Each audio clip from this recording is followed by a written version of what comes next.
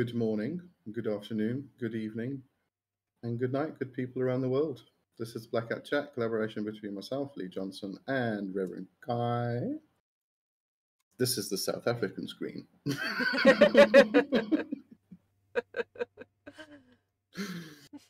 All right, so Black Hat Chat. Let's just get together every Friday, two witches talking about witchcraft and magic and stuff. And today we are starting our study of Cochrane Letters, which is going to be immensely fun. And so I think we'll just get started straight away. Shall I read the preamble on the 1734 site? Sure. So we've got two websites to share with you where you can find these letters. The first one here is the Clan of Tubal-Cain site, and they have all of the letters and the articles, and they are here as facsimiles and PDF forms. And the facsimiles are kind of difficult to read in some cases. Back in the days of Xeroxing, this is what we had. Then we've also got the letters on Joseph Wilson's website, the 1734-witchcraft.org. And these letters are in text form. So that's what we're going to put on the screen, just for ease of reading. But we'll share both of the links in the chat so that you can follow along however you'd like, whichever one you'd like to read. So yeah, so I'll put them in the chat because I just put them in the description. Well, down in the description is handy too. They won't disappear like the chat does. Yeah, I think go to the description, because for me to try and shift around now is not going to work. I can't get to the description now. All right. I was going to say, the facsimiles themselves are actually good to look at because there are some illustrations and drawings that he actually did, which did transpose over to the transcripts on the 1734 site. But they're just nice to look at, I think.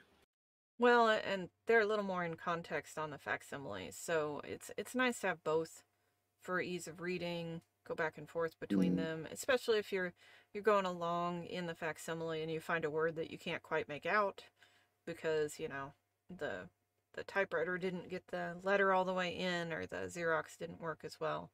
So, you know, check them both out. They're both very useful to have them and compare.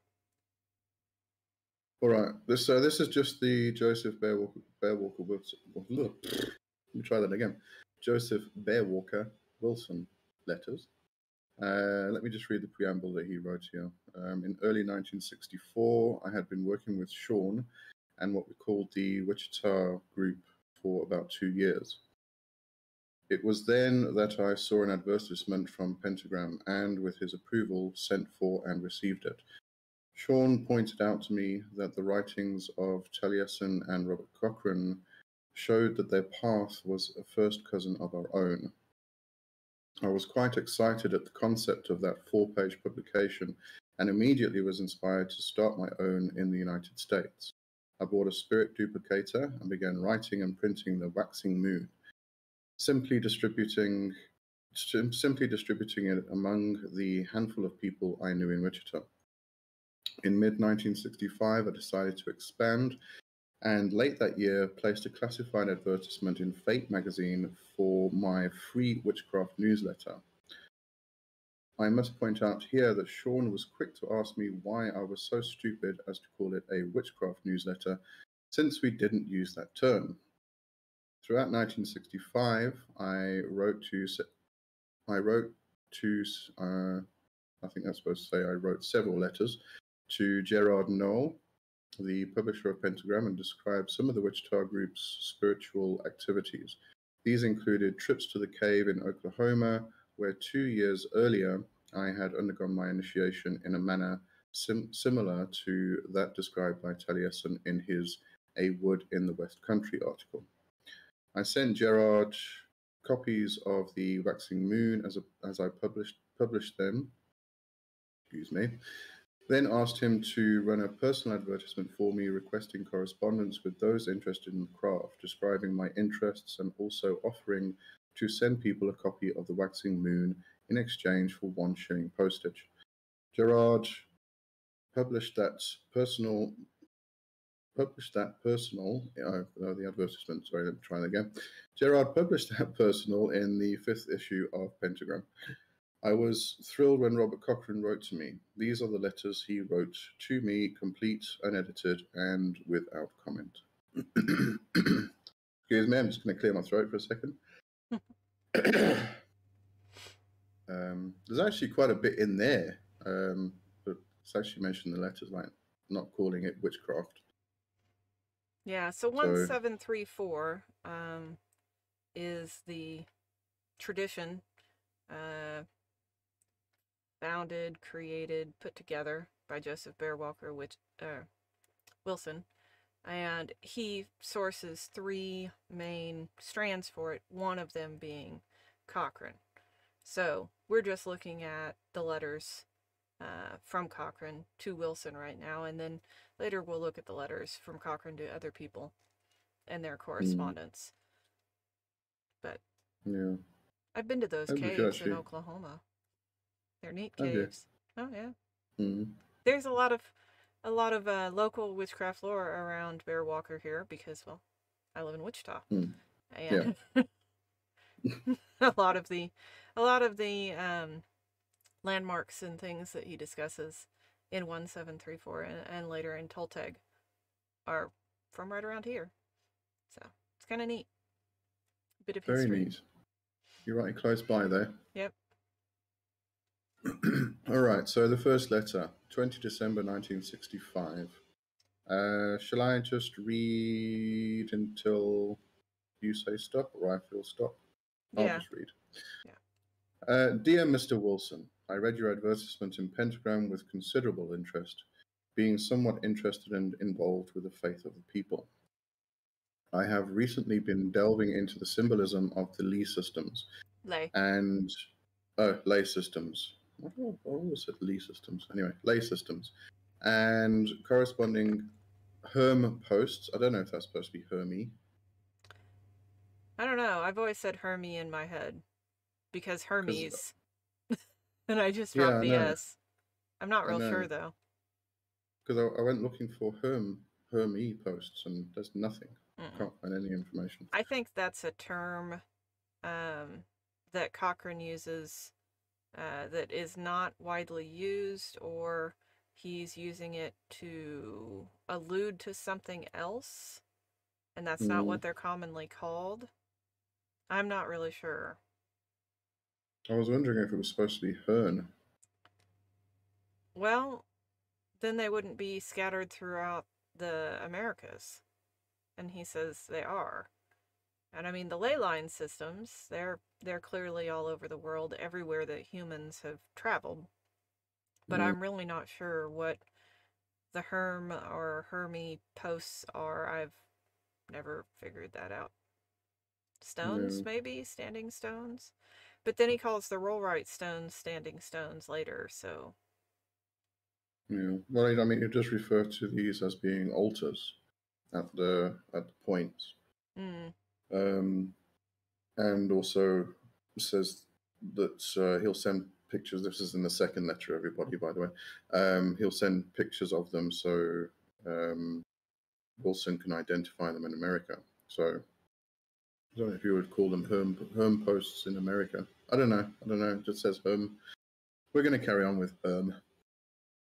All right. Let me start that paragraph again, and I'll get through the whole thing then.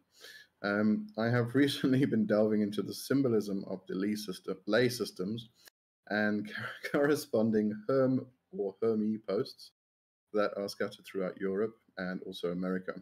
I wonder if you have any knowledge of the Amerind system that was a marked part of the Sioux and which appears to have extended from Mass. I assume that's supposed to be Massachusetts. Yeah, I'm sure. Okay. Throughout the Great Plains and into South America, I appear to have worded that somewhat badly.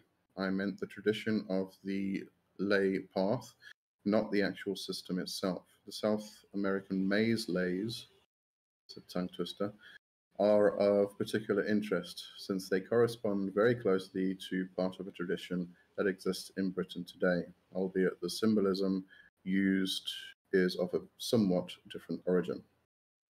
So when I first read that, way, way back, I'm just going through and I thought maize in that sentence had an I in it and meant corn. Yeah. And I thought he was talking about corn labyrinths, which, like, doesn't have anything to do with ley lines and ley systems. So I just thought that was.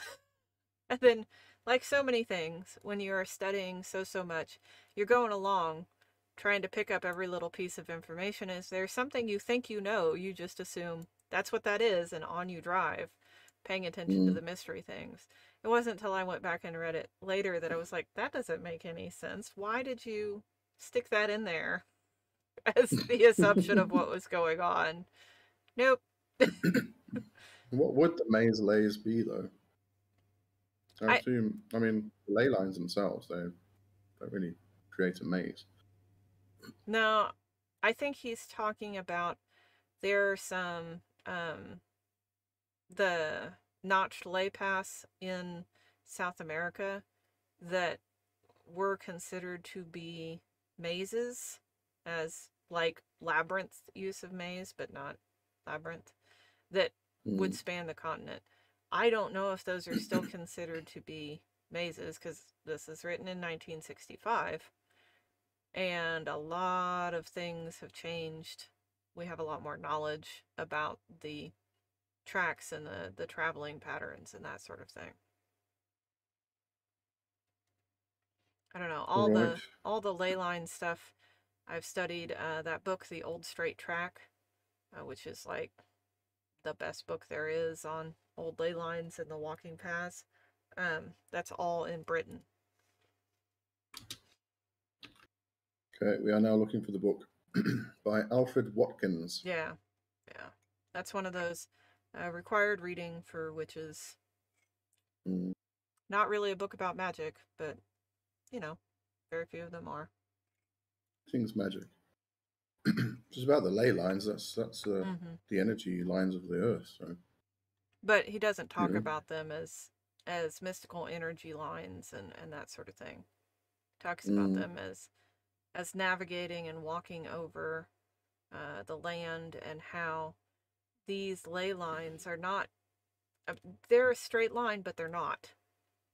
Because when you think about how like water flows through a landscape and that sort of thing, are you better to go up the hill and then back down the hill, or are you better to walk around the hill? And, you know, line of sight is very important to help you navigate, including navigation based on sun and stars. There's also this earth-based navigation system that early humans obviously put in place as a response and an interaction with their local landscape. And that's the ley lines. Excuse me. Yeah.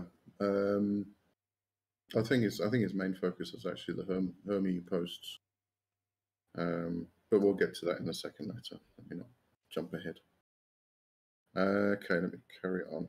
I understand from your advertisement that you are also interested in Druidism. An interesting thing is that the original Druids still appear to exist, since I am in contact with an old man, born inside the Pale of the Faith, who claims hereditary knowledge of the Druidical beliefs, and it appears that what he was taught as a child and young man, and what is claimed to be Druidism by modern sects and historians, are two very different things.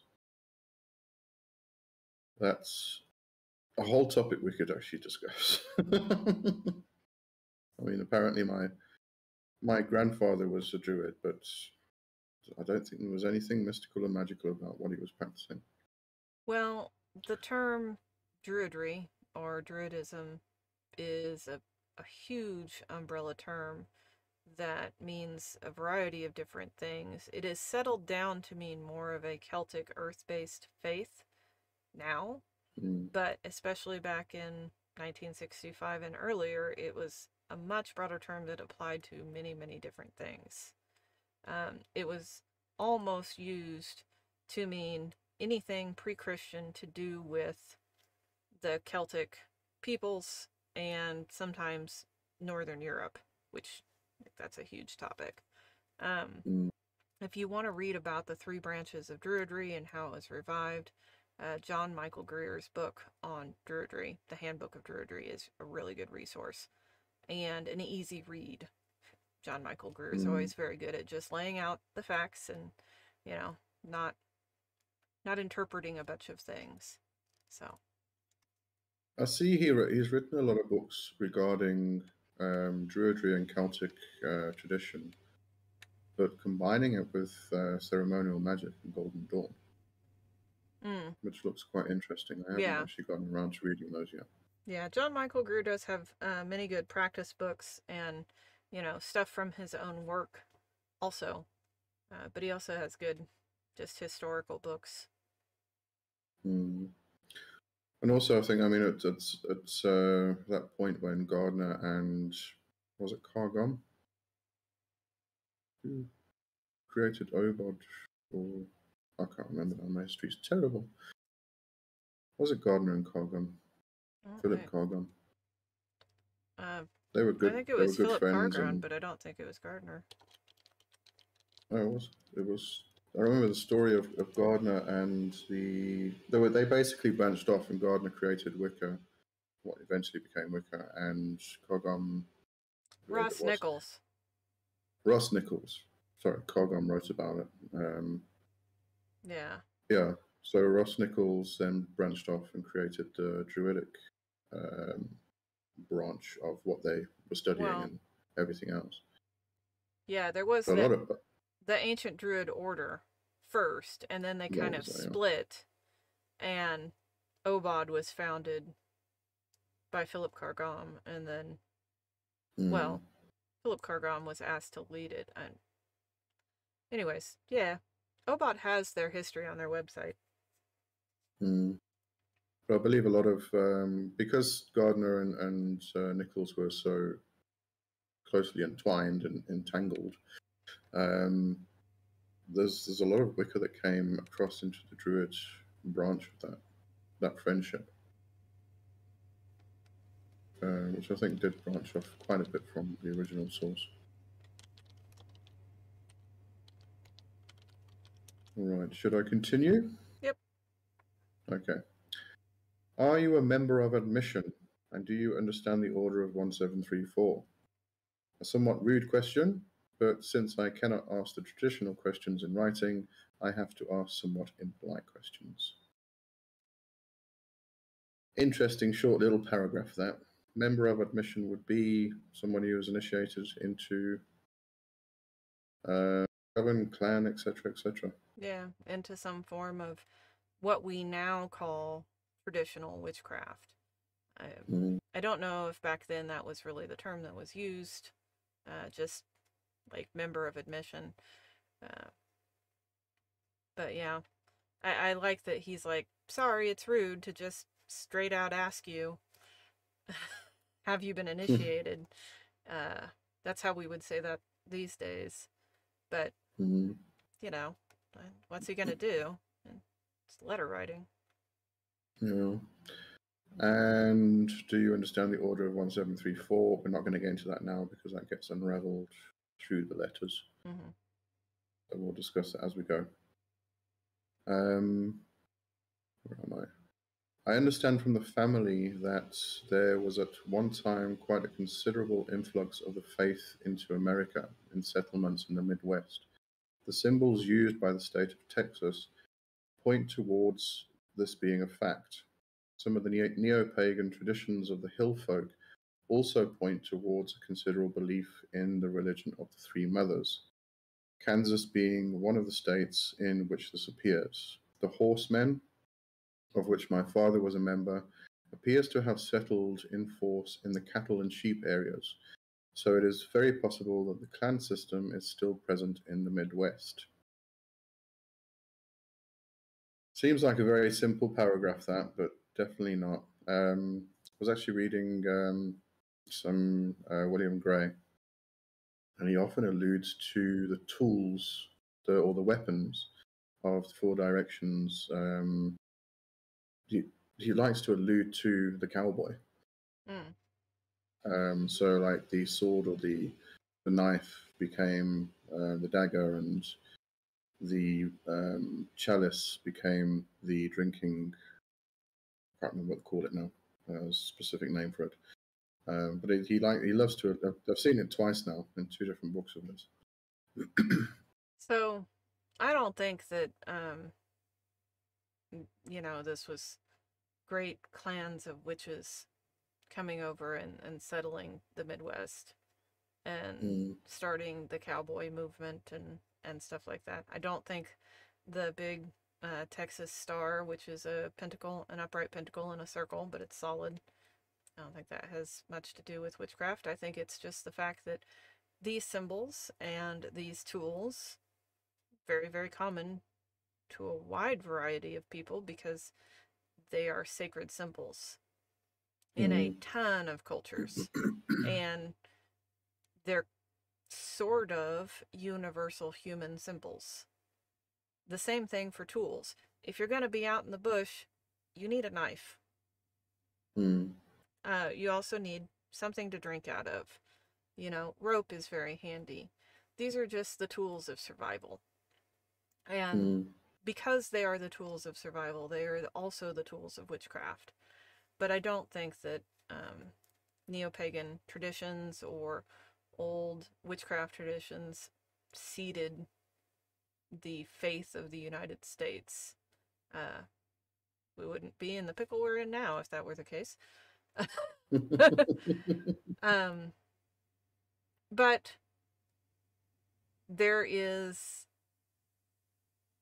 mystery to be had in the idea that those sacred lineages and those threads of sacred symbolism and knowledge are still threaded deeply within people as they move and determine, especially the symbolism that they want to uphold in the founding of their nations and the founding of their states, that sort of thing. So I can understand it from that point, but historically speaking, it's just... Sometimes a star is just a star. Yeah, it's the same thing of, witches lasted from the 14th century in an unbroken line, passing secret knowledge underground, and were never tainted by the church, and that sort of thing. It's just, that's not the way culture and humans and migration and everything works.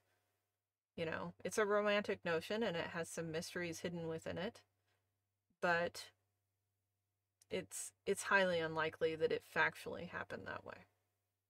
Yeah, I mean, when I was a little kid, we used to get a silver star or a gold star on our forehead if we did good. Imagine a kid going home and parents going crazy. You've got a pentagram on your forehead. No, it's just a freaking star. Yeah, I mean, I remember they gave out gold stars when we were in kindergarten, and not necessarily on our forehead, we just got stickers. And I remember when they stopped that because some parents complained that it was devil worship in the schools. Oh my word, okay. I was just joking. No, that happened when I was in kindergarten. We weren't allowed to draw stars in the dirt outside at recess and all sorts of stuff. The world has gone insane. Well, it's been insane for a while. Yeah. And all right, okay. But also, people aren't monolithic. Groups migrate. Everybody's different. Family traditions are different. Even a whole town of people that all go to a singular church under a singular minister or abbot or whatever they're called, they're all going to have slightly different beliefs and practices anyways. So that's not to say that there wasn't a member of the family that didn't end up in Kansas and passed on the religion of the three mothers and that sort of thing, but not as a as a whole movement and a nation founding movement. That was Puritans. Yeah, that's what I was thinking of. I was trying to, the Puritans. Yeah. All right, let me carry on. I appear to have asked many questions and given you no information about myself. I am male, married, a member of the people of 2 admissions, and aged 35. I know the right and left-hand language, the story of the flood, and of the child that survived. I have seen 1 become 7 and 7 1. World without motion. Sorry, let me say that again. World, not world. World without motion between 3 elements. As Guion said, and I'm still learning how many beans make 5 and the number of steps in a ladder. I come from the country of the oak, the ash, and the thorn. I am against the present form of Gardnerism and all kindred movements, although, like Taliesin, I believe they could become something far greater. Let me just finish there. My religious beliefs are found in an ancient song, Green Grow the Rushes O, and I am an admirer and a critic of Robert Graves. Flags, flax, and fodder. Signed, Robert Cochrane. And that little symbol at the bottom there is now the glyph of the 1734 tradition. Yeah, so let's look back over at the Yeah, facsimile here. There's quite a bit in that last one, but this all gets taken to pieces in the next letters. So should we? So you can see here where Cochrane signs it. He does draw that glyph, which I see as means 1734. Yeah, well, we find out it is. Yep. Indeed. So, yeah, there's a lot of stuff in there in that last paragraph where he talks about himself.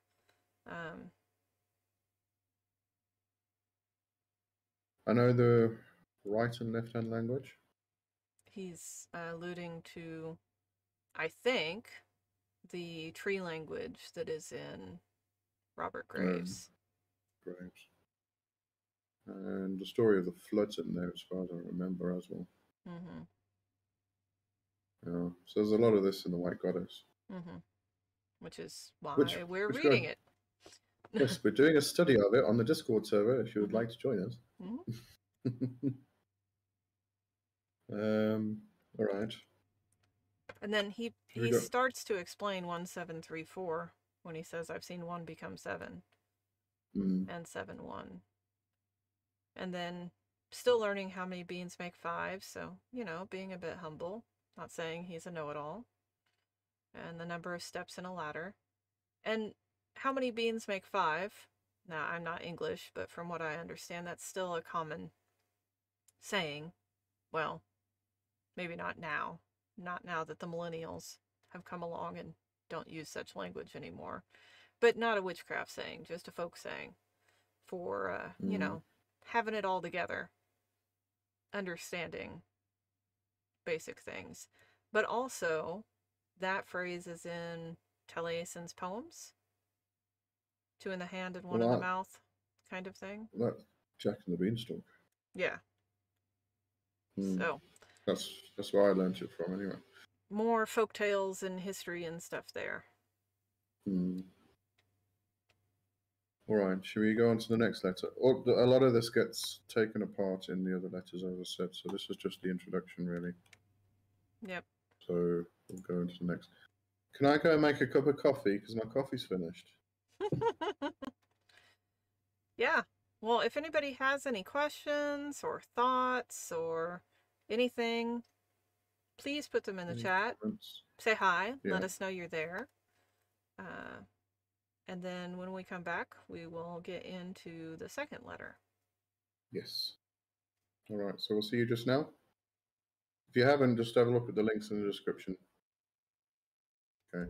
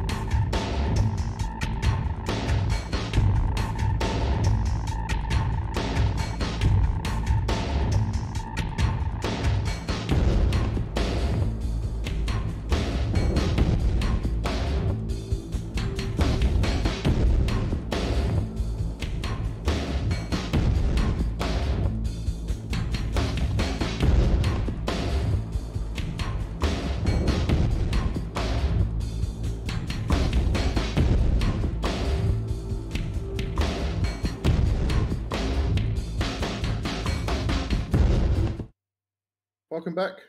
This is Black Hat Chat, and we are doing the Cochrane Letters, the ones to Joseph Bearwalker Wilson. I said it first time right.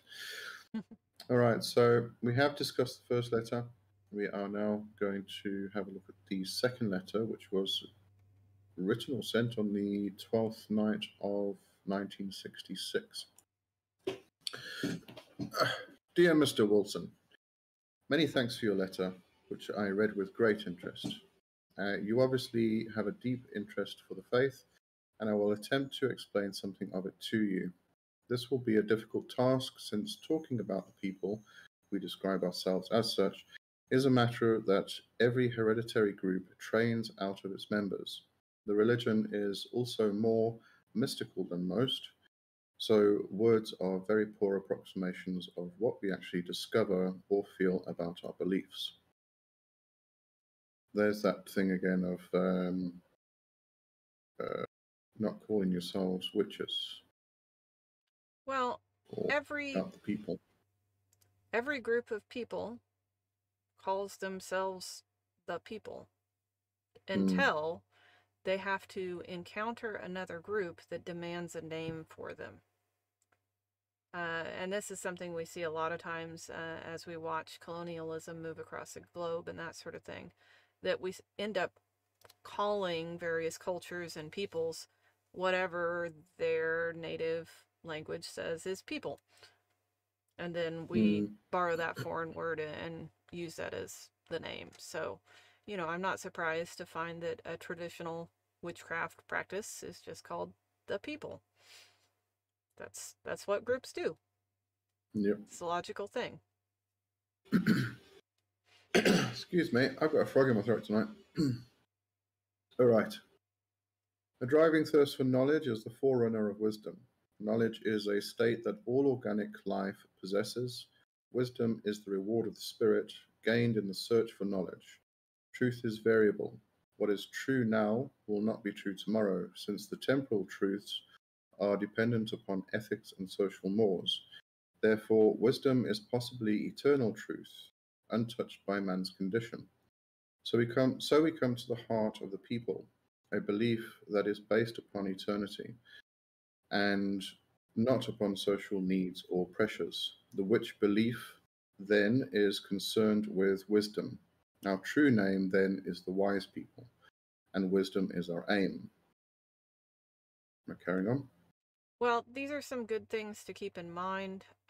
These definitions of words, as we read more of Cochrane's work, as we go back and examine his articles, where he talks about the truth of witchcraft is revealed. This is how he's using these very important words, wisdom and knowledge and truth, and what the differences are between them. So he's setting up all of those basics so that we can understand what he's talking about. I think it is good to define between temporal truth and eternal truth as well. Mm-hmm. And he views truth as variable because they're dependent upon ethics and social mores. So what is true today is not what is true in 1960, is not what is true in 1860, and so on and so forth, because those social mores change. Those ethics change. They're dependent upon society. Yeah, well, yeah, it also differs from person to person as well. One person's truth is not another person's truth. All right. Some groups seek fulfillment in mystic experience. This is correct if one does not forget the duty of involvement, the prime duty of the wise. It is not enough to see the lady, it is better to serve her and her will by being involved in humanity and the process of fate. The signal name of all gods is fate. In fate and the overcoming of fate is the true goal. For from this inspiration comes, and death is defeated. There is no fate so terrible that it cannot be overcome, whether by a literal victory gained by action and in time, or the deeper victory of spirit in the lonely battle of the self. Fate is the trial, the castle perilous, in which we all meet to win or to die. Therefore, the people are concerned with fate, for humanity is greater than the gods. although not as great as the goddess. When man triumphs, fate stops and the gods are defeated. So you understand the meaning of magic now. Magic and religion are aids to overcome fate, and fate is a cradle that rocks the infant spirit. We spoke about overcoming fate in our Fate versus Free Will live chat, as far as I remember. Yeah, but we weren't using fate quite in the same sense. And that's something that gets hung up a lot, and why it's important to listen to the definitions of the author as they describe things. We were using fate when we talked about fate and free will as predestination. Mm. And But here, not as fate as a goddess.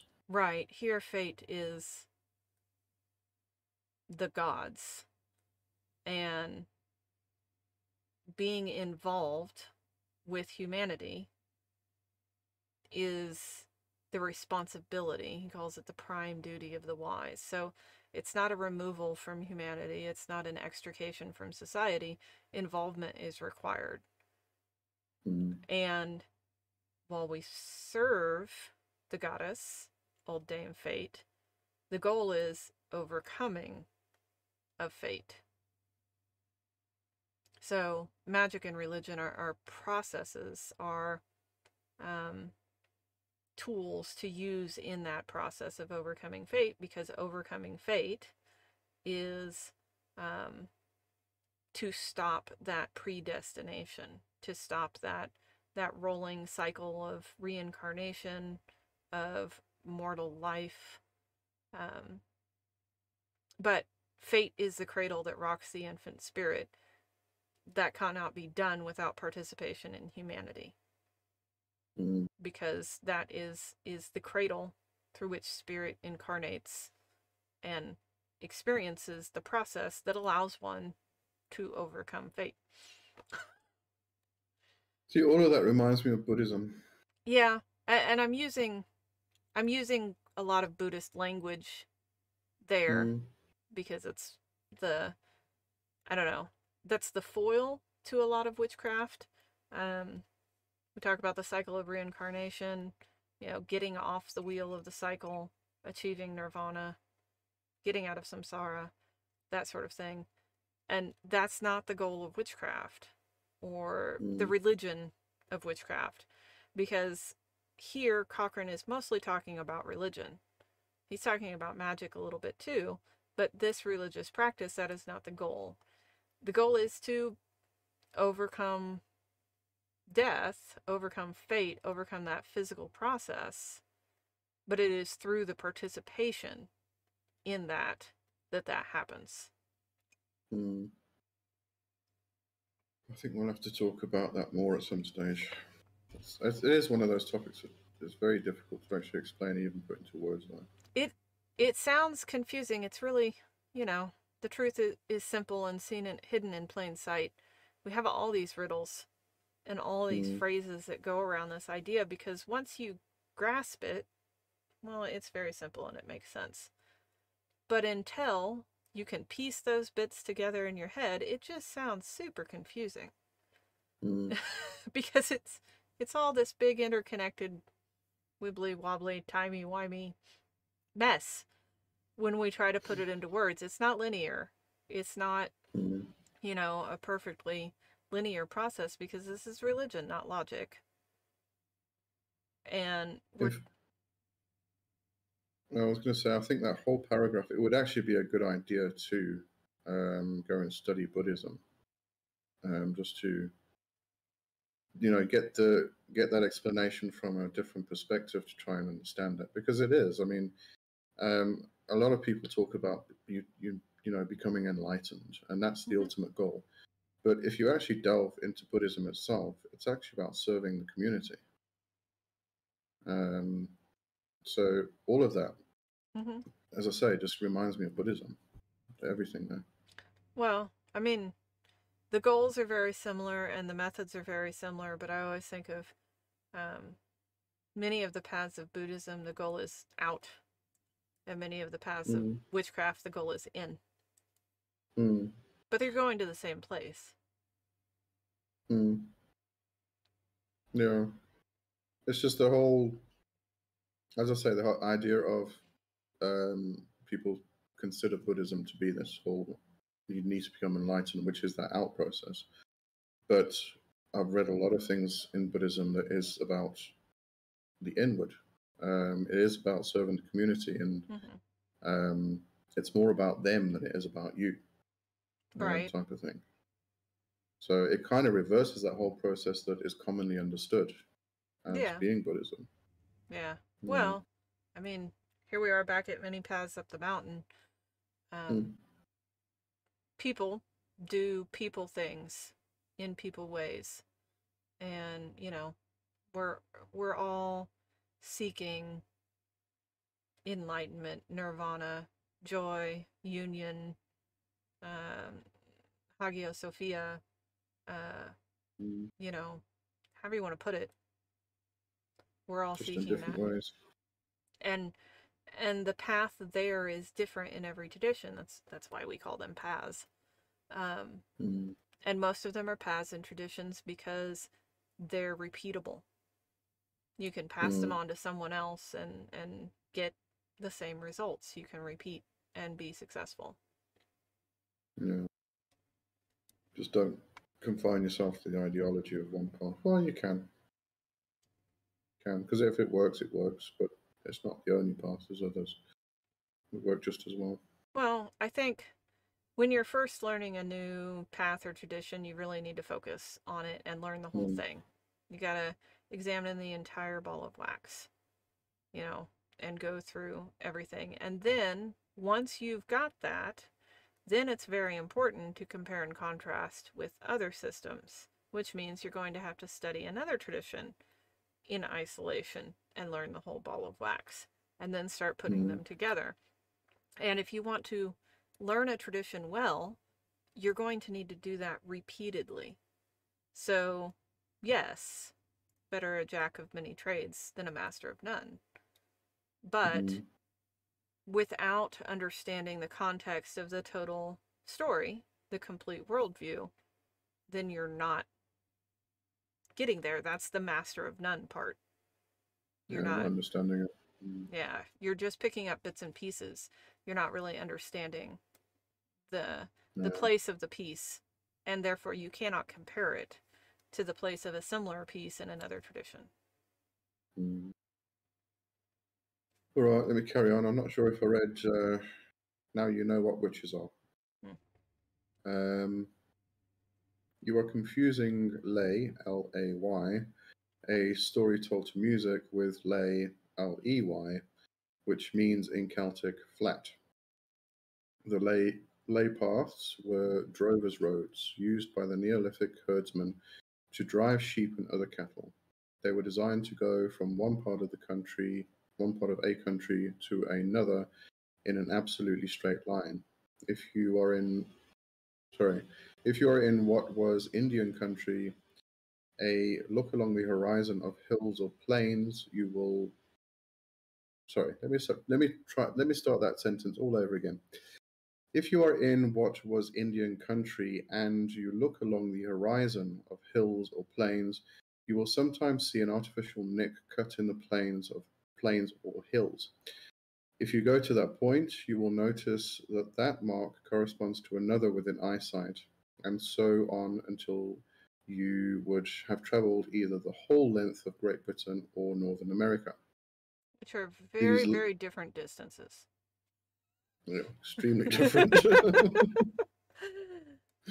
Yeah. These lay paths are very strongly connected to the religion of the wise, since the sheep herders who carved out the hills also made the stone circles such as Stonehenge, Avebury, and the Rollrights, and so on, and likely the great stone medicine wheels found throughout Northern America. So, No, no. no, I was going to say, I'm not sure if he's just picking at straws and trying to make comparisons that aren't really there. Yeah, yeah. Um, the cultures that the monolith builders we don't know that they were necessarily the people that identified and shaped the landscape with ley lines. Mm. There's a lot of theory that the peoples who did that were before the megalith cultures. And before the megalith cultures were cultures that were doing the same kinds of buildings out of wood, most likely. So, and there's some differences here, especially when we start talking about Northern America, as many of the cultures that were present in Northern America have values about not leaving a mark on the environment, Mm. specifically not leaving behind traces in ways that would last through the centuries. And so, yes, there are the artificial nicks in the hills that he talks about, where you can sight ley lines and travel paths. They are not necessarily just for shepherds and drovers' roads. They were used for humans, most likely, as interestingly enough, as some cultures moved across the land, yes, they followed herds. They were not managing these herds. It was not an agricultural thing, but they were caring for the environment. So you can find food that is available in the wild as you move through those paths and back, because they cultivated all of these Mm. plants. And so to look for artificial and man made marks in the landscape is a mistake, especially in Northern America, because many of the indigenous peoples did did not do that. They purposely were so connected to the land and so integrated in their living with the land that it doesn't look like artificial or man made marks. Mm. You know, this is the same thing that created the idea of predestination when the colonials arrived and saw that there were these beautiful cultivated forests full of food and the land was vibrant and bursting. It wasn't because that's just the way God made it. It's because the indigenous peoples living there had for thousands of years cultivated the land and cared for it, but not in a way that the European settlers, colonizers, could see as man-made, because the values were different.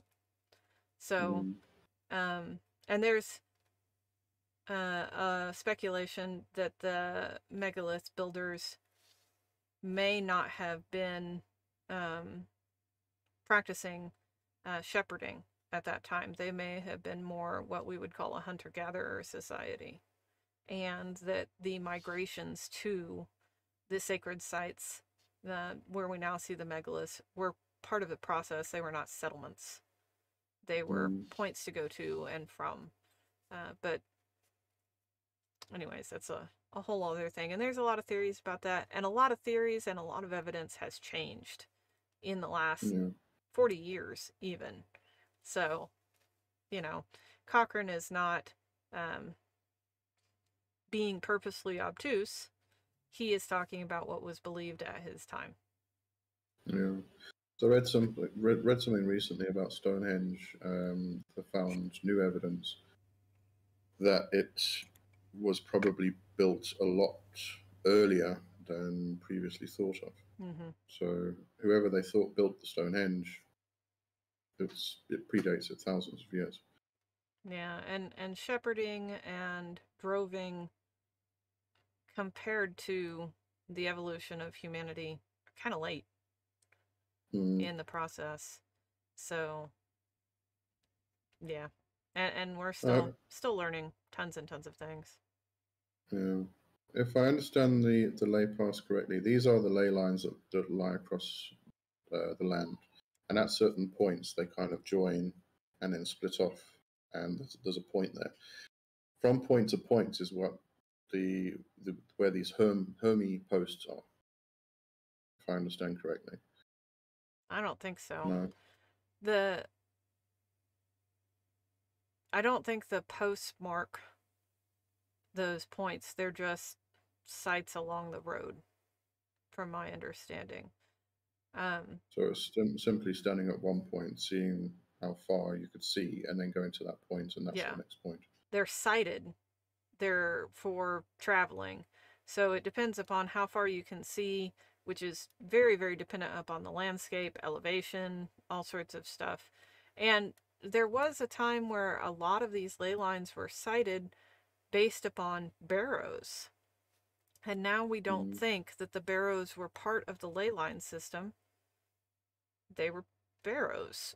But people thought that these hills with the trees just on top of them that look kind of weird in the landscape were part of this sited ley line system. And they were probably much later in the process that this was already a sacred space, or this was already a significant point, and therefore someone important was buried there because of that existing situation. Now, are the ley lines magically active energy lines, and therefore that's why people traveled across them? Is it? That's been my understanding. That's what is generally assumed, but we have no way of knowing that. Are they now magically active because people traveled across them?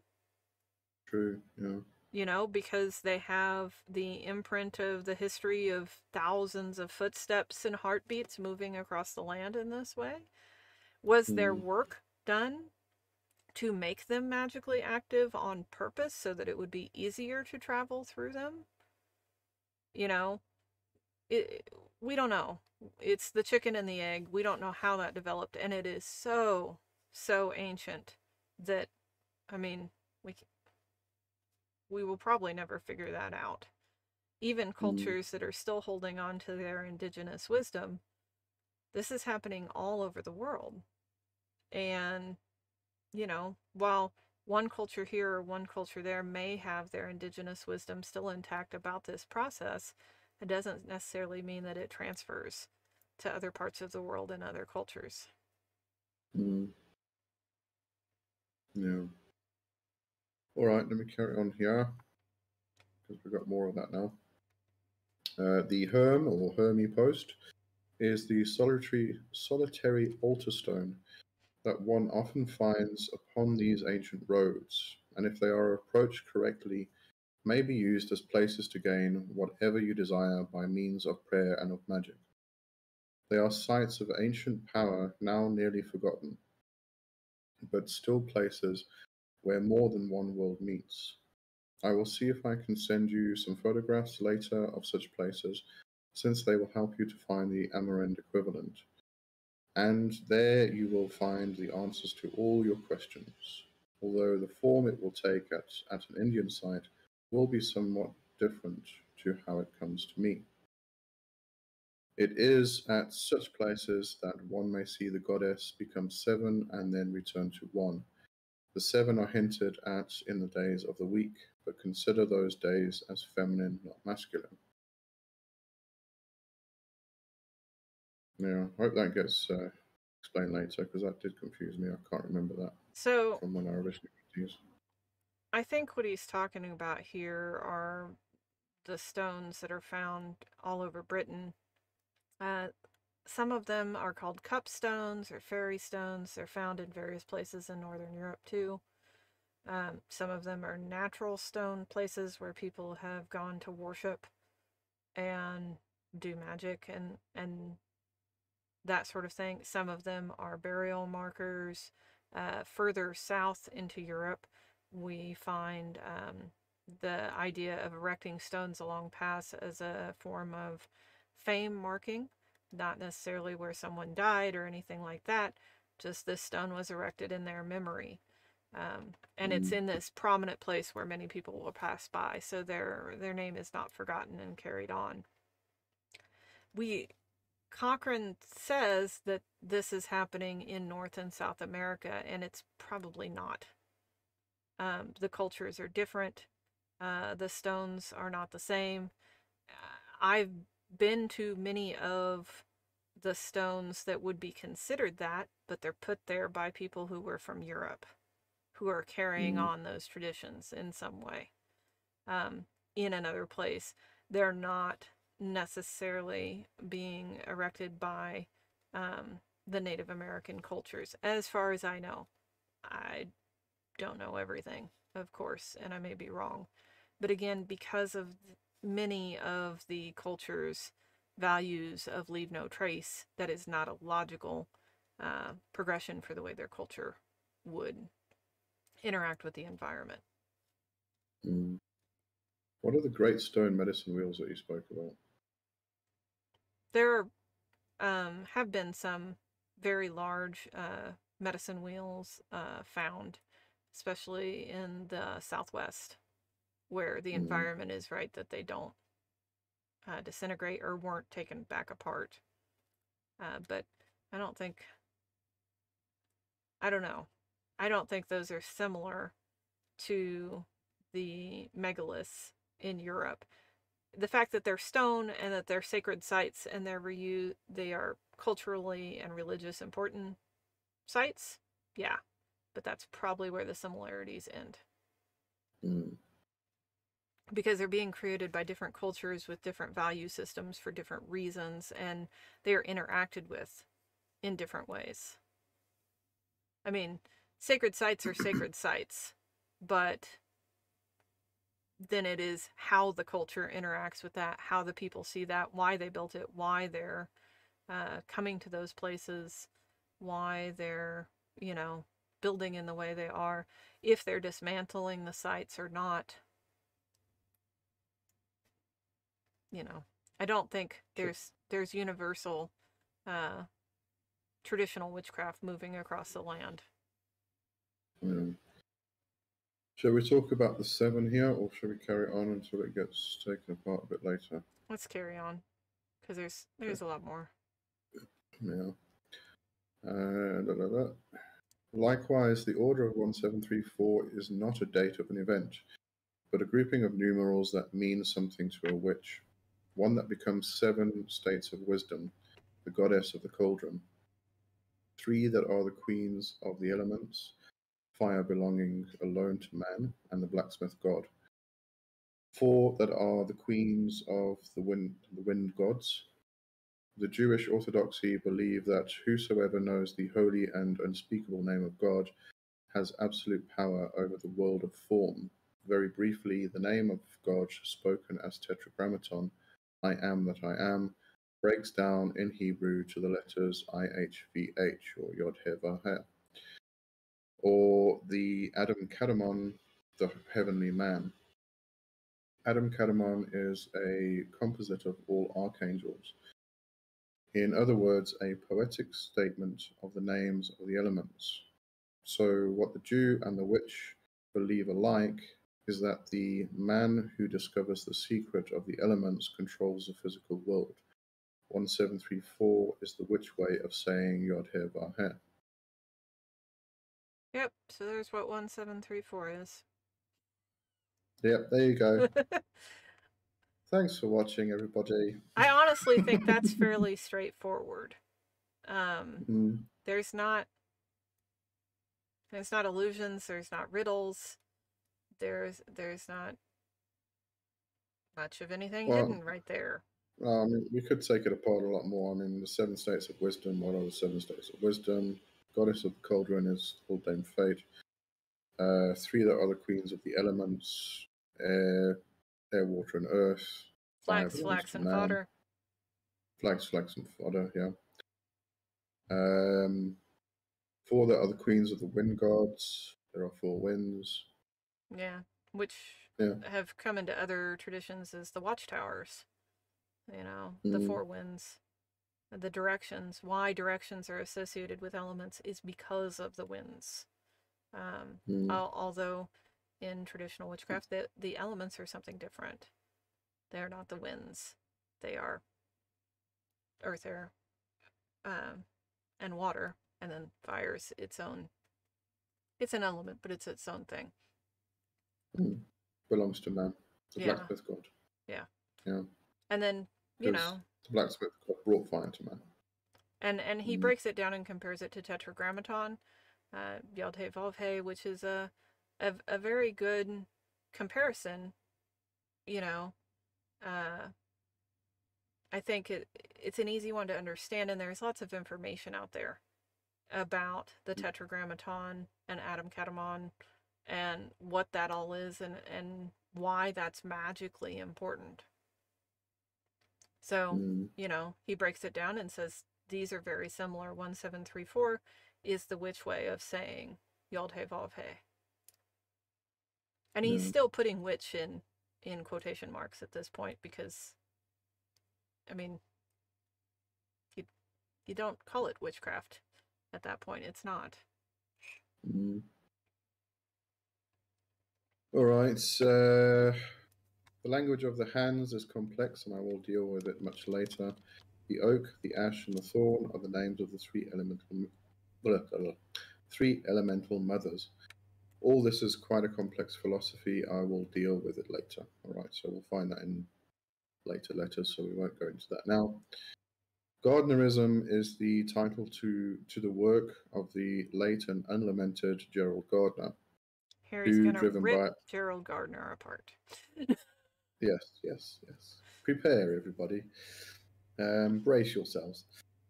Who, driven by a desire to be whipped and to prance around naked, devised his own religion, which he called witchcraft. As you by now have gathered, we do nothing like this. Since the Gardnerians, oh yeah, just say that.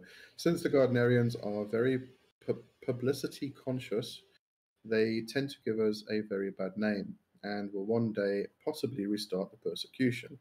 Hence, they are thoroughly disliked.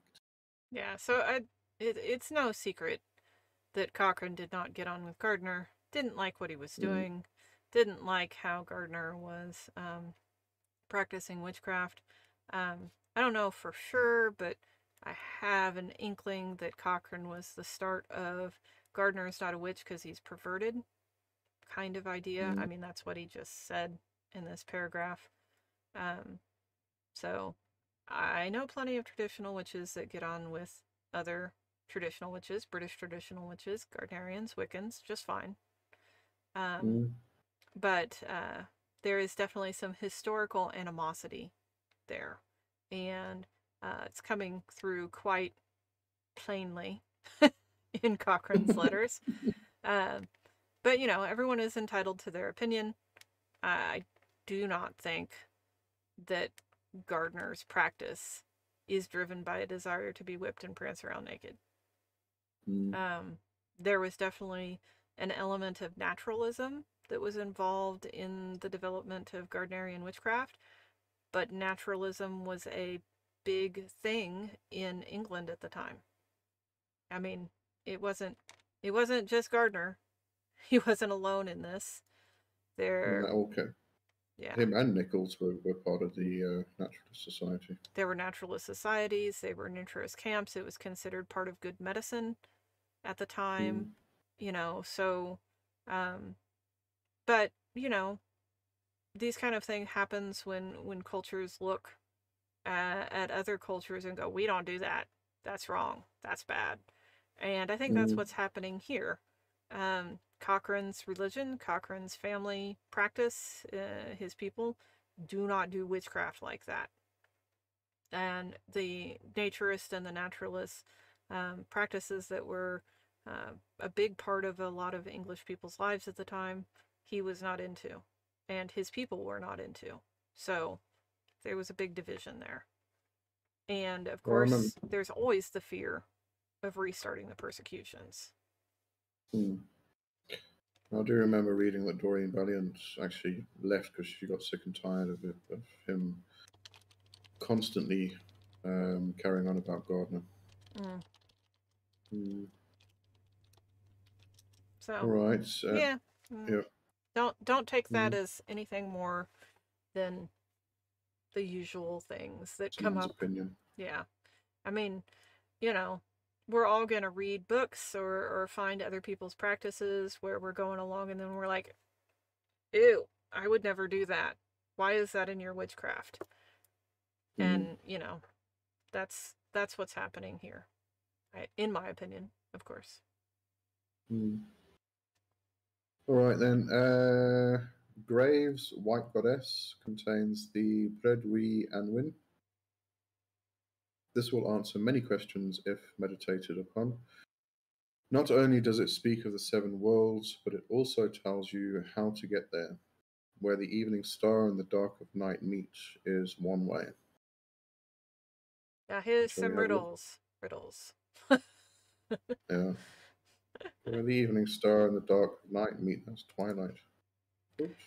It's a specific twilight. It's the point where Venus is slightly after the setting sun, and you can mark it on the horizon. The rising of the morning star and the setting of the evening star have been used to mark sacred times in many, many cultures. It's a huge, huge thing in Egyptian magic and much of the Egyptian cultures. And, there's all this stuff about the cycles of Venus. If you watch the Venus cycles play out on a map of the solar system, you will see that it draws a pentagram. That is if you plot the retrogrades. And the retrogrades are a big part of the cycle that determines whether it's a morning star rising before the sun or an evening star setting after the sun, because it's always within 60 degrees of the sun, because it's inside the orbit of the earth. So that relationship to those bigger cycles is a big part of magic, especially throughout Europe and Northern Africa. All right, well, we won't read the Predwi and Win because it's an entire manuscript. Big thing. Big thing. Yeah, big thing. But so, like, Gardner was tapping into the naturalist movement that's happening at the time. Cochrane is here tapping into the mythology and poetic movement that Graves is spearheading at this time. And Graves is purposely reinterpreting a lot of finds in light of this Celtic, English view of things. He's doing an eclectic thing where he's taking stuff from all over the world and fitting it into this English narrative or this Welsh narrative. A lot of it is very Welsh. So, and Cochrane is tapping into that mythos that's moving through. Yeah. All right, then. Green Grows the Rush's O is an archer's song from the Middle Ages. It is somewhat corrupt now from the Christian influence, but parts of it are still original. One is one and all alone, and evermore shall be so. The stars on the American flag are pentagrams. The steer skull of Texas is another witch sign, as is the star within a circle. Diagonal bars and V-shaped bars are also witch in origin, like triangles, fleur-de-lis, roses, etc. of heraldic tradition. Coats of arms contain many pagan memories. Yes and no. Well, here's we the same thing about that just then. I said earlier. But this is also poetic sight. When you change your perspective and you look at the world through the poetic sight or through the fairy sight, you see mystical stuff everywhere. You see the world speaking to you through these sacred signs. And I think that's what he's talking about here. I mean, something so basic as triangles and diagonal lines. The V-shaped bars and the diagonal bars, he might be talking about, the Hexenkunst, the brick pattern, which is traced back even earlier to Indian traditions of the mark of, my brain just went blank. In German, it's Thunor, but, well, there was that thread. But it's old. It's super old. And it's super common. I mean, put 3 sticks together in a way that's not a triangle or a V-shaped bar or diagonal bar, right? Like, that's gonna happen. And roses. That's pretty common. Anywhere that there are flowers, roses. Fleur-de-lis. And again, Fleur-de-lis and yeah. coats of arms have some pagan memories, but now I gotta look that up as my brain just goes blank. I talked about it. Got a whole study on it in one of these pile of books sitting right here next to me. Right, just give us a couple hours, everybody. I'm going to go through the books.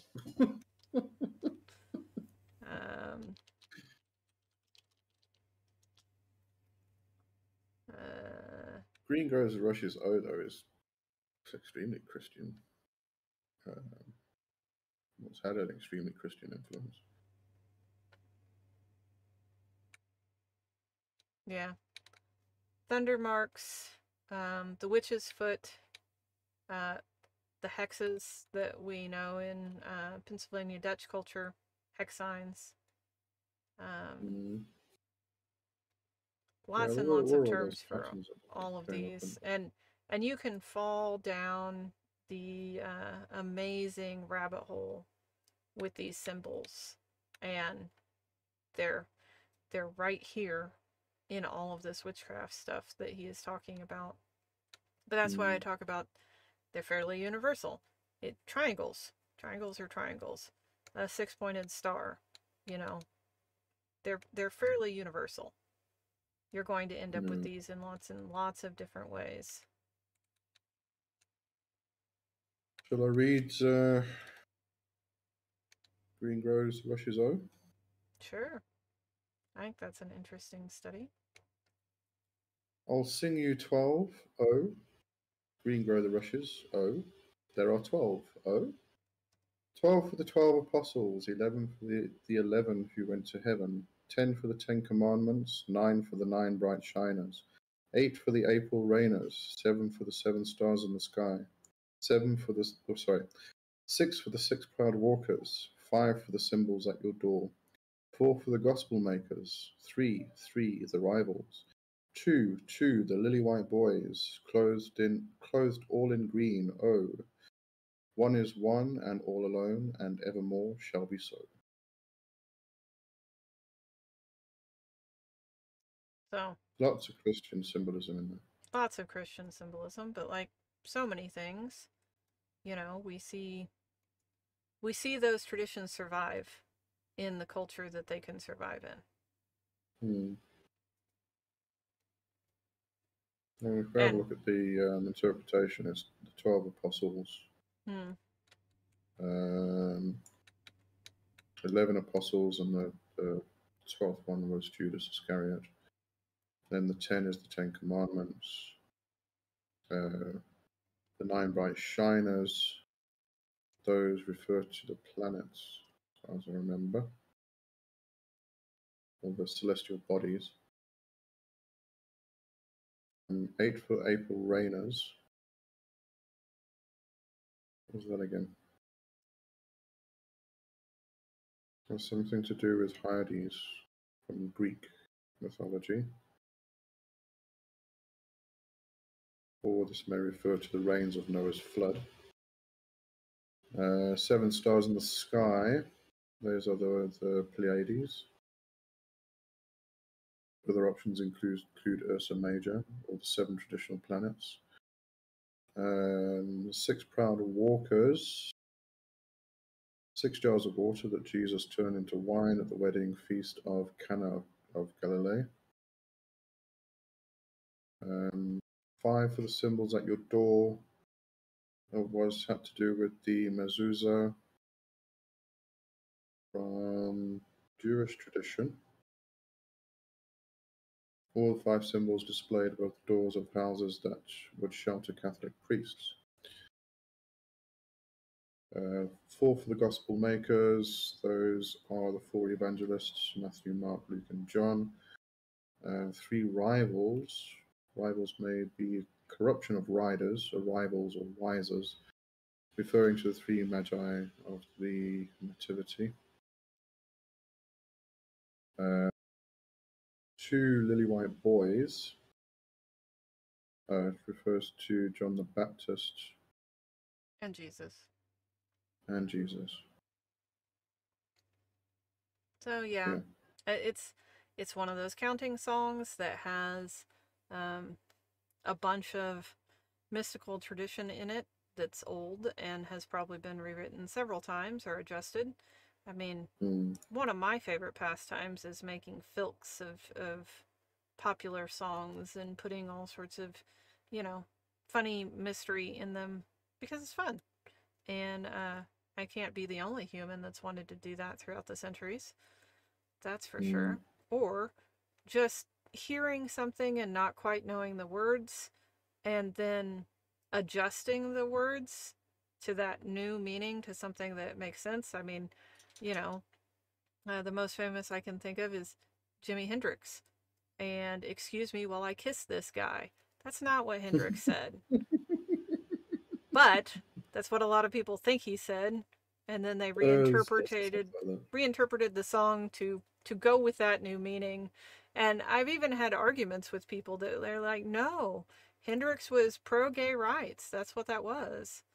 And I'm just like, honey, no. Liner notes. But, you know, stuff like that happens.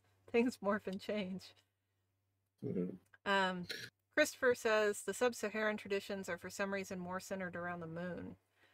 Yeah, as we're talking about the movements of Venus, I don't know if it's because of the placement around the equator and the fact that Venus is not as prominent as a morning and evening star. I know in Egypt, the movements of Venus also coincided with the flooding of the Nile, which, you know, is the sustainer of life in that area. So that would be a very, very significant marker. And if there's not something to coordinate with that, well, the moon is a much bigger influence and a much bigger marker, and definitely has influence on tides and other, you know, earthly phenomenon, I guess is the way to put that. So. All right, shall I finish letter? Yes. The man I work with is called John Armstrong, and he is an actual descendant of the Armstrongs of Cumberland and Durham. Armstrong was not only a bandit, but also a chieftain of no small merit. My regards to yourself, wife and children, flags, fodder, and he puts in brackets, I bless thee by water, by air, and by earth. And then there's a bit of an illustration of where he breaks down the glyph of 1734 into three arms and then four arms. And says this breaks down into 7. Work out what it means. Go back to the facsimile so you can see where he writes that out after his signature. And this picks up right here. This is the next letter. So this breaks down into 7. And he's got the 3 and the cross. Work out what it means as he points to the glyph he uses to sign his letter. And that's why it's important to read both of these and look at both of them. Yeah, just in case it's not clear, flags, fodder refers to water, air, and earth. Mm-hmm. Flags are irises, or there goes my brain again. Something that starts with a C, the witch's coin. Hold on. Brain. Please hold. I'm not going to get anything out of Googling the witch's coin. Nope. Just explain that about later as well. Yeah. I can't remember the name of the herb, but it's a root. A root that grows along the banks in the marshy area and can sometimes clog up waterways and that sort of thing. But like orris root, several calamus. Okay, thank you, brain, for catching up. There we go. But they're called flags because when they bloom, they wave in the wind like beautiful flags, and so they represent water. Flax is linen, and it's related to the air, the airy linen and the fibers and those beautiful little blue, sky blue flowers. And fodder is, of course, the earth, the plants that are turned up and feed the earth and feed the animals and that sort of thing. So they're all plants. They're all referring to flowers, but they're the keys to the queens. The keys to the queens of the elements and the blessings of those elements made manifest into the world through the offering of the flowers, which is how we know they're feminine and they are from the queens of the elements. That diagram where he splits the glyph into 4 and 3, actually, all I keep coming back to is the crossroads of 4 and the crossroads of 3. So the crossroads of the god leading into the crossroads of the goddess, which then branches off into the three roads. There's no god in there. I know, but that's what I keep seeing. And there is a reason 3's on top and not off to one side or down on the bottom or in the middle. Are you going to tell us? Nope. No? Okay. So that's the thing about talking about all of this stuff. Wilson especially talked a lot about riddles and the riddles in the craft and why they're important. And it's not to hold mysteries, and it's not to keep secrets. It's because the discovery of the riddle is the mystery itself. And to just bleh, and tell you is to take that mystery away from you. And that's not nice. You know, working out the riddle and finding that epiphany is very important to the process of witchcraft. And Cochrane, they're everywhere in his writings. And I don't think he's trying to be obtuse. He's not trying to be more mysterious than thou and all that sort of stuff. And we've talked about this when we talked about initiation. And part of the process, my experience of initiation in traditional witchcraft, it's a gradual thing. It's kenning more and more and more of these riddles until the sight shifts and you can see with that poetic sight and understand these things. And you won't get there if someone just tells you the answer. In fact, it will block the road. So, you know, while we're studying this and we're talking about many of these things, you might notice that there's some things that we just kind of skip over and we don't say anything about. Because I think it's something you should discover on your own. You should have that opportunity to find those things and help learn to shift into that poetic sight and learn to see through that mythic lens. So, you know, there's things we can talk about and there's things that we don't want to spoil it for you. And too many spoilers can thwart the growth. It can kill the flower. So I don't think it's actually useful to spoil many of them. It's useful to point the way and be like, look at that. Look at that. That's good.